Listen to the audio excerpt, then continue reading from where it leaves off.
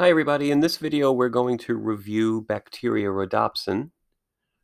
This is a protein that's responsible for active transport in the membrane of some bacterial cells, most notably bacterial cells that grow in the extreme environments of low pH or acidic environment.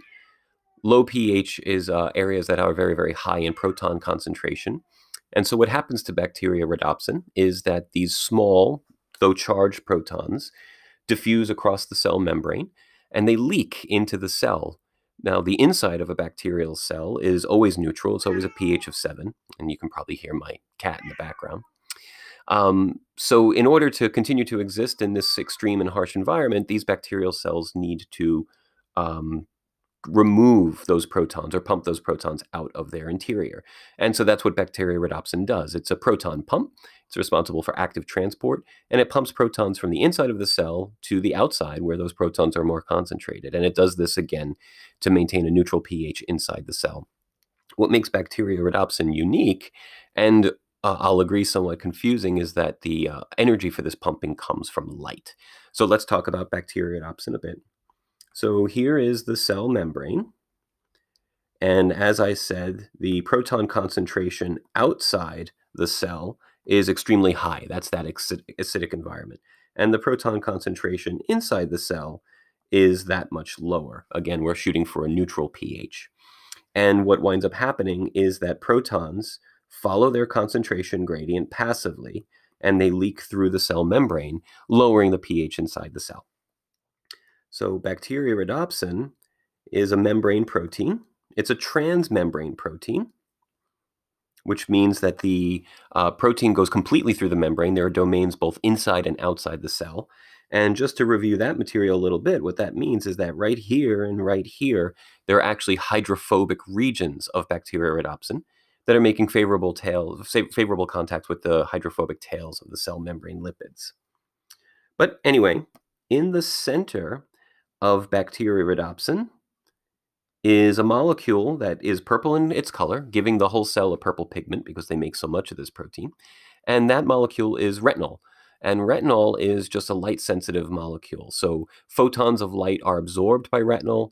It causes electrons to change their valence shells. It causes all of the bonds, the double bonds in retinol, to become trans in their configuration. And essentially, that's just a long-winded way of saying when retinol absorbs sunlight, it changes its shape. It actually elongates. It lengthens itself. And then when that energy is released, retinol goes back to a shorter form. So if we imagine here that some sunlight is absorbed by retinol, and retinol therefore changes its shape as I just described and expands, we can see that what's going to happen here, or what you will see in a moment, is that because retinol has changed its shape and has lengthened, the entire protein, Bacteriorhodopsin, has changed its shape as well. Now, I consider this to be the spring-loaded form of Bacteriorhodopsin. It is now ready to pump. Some of these protons that have leached into the cell will then passively float or diffuse into this portion or domain of Bacteriorhodopsin. And when protons do get lodged in that domain, they trigger this trap. They trigger the pump. If you think of retinol as a spring, that spring is triggered, and the pump goes back to its original conformation. What's that original conformation look like? I'll remind you in a second. But that restoration to its original conformation, again, retinol is a little bit more elongated, actually fires or propels that proton out of the pump and back into the external environment of the cell. So we have this kind of switching between two different conformations.